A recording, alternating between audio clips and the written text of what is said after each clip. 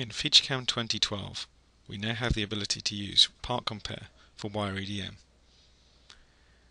Here we have the example taken from the 2011 R3 examples, which is applying negative leave allowance to a series of wire processes.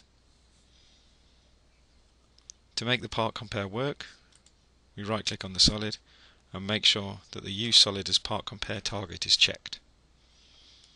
We can then run through a 3D simulation. So we get the initial dies with the cutoff operations, and we also get a 4-axis side operation.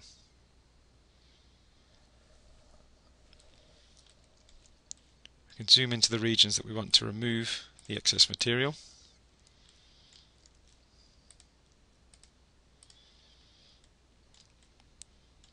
And we can then select the part compare from the view menu, simulation, show part compare. You'll notice that we have the large portion of material here that has been removed. I can still actively, with the arrow, select the region that I want to remove, and that'll update the part compare. You can now see the orange and yellow regions where we've applied the negative thickness in this example.